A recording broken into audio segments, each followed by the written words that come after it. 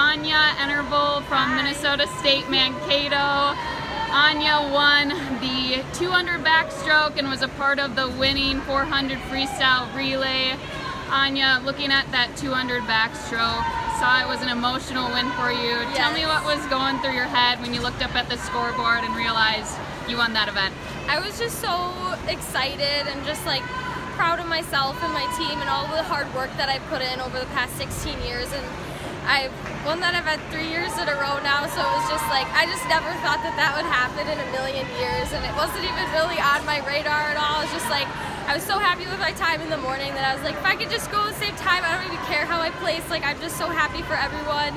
And when I touched and I looked up at my mom and my fiance, I just started like bawling. I was just like, oh my gosh, I did it. I never thought I'd be able to do this. And oh my gosh, I'm getting emotional again. But yeah, it was just like so crazy, and it was just a great way to like top off my career, and I wouldn't have wanted to end it any other way.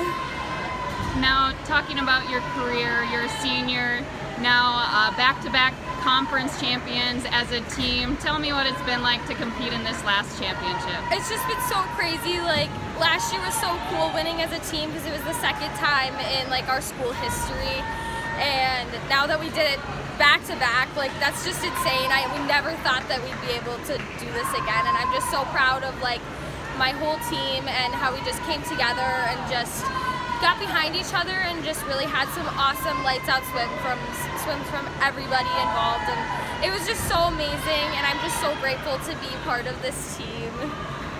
Well, congratulations, Thank Anja. you.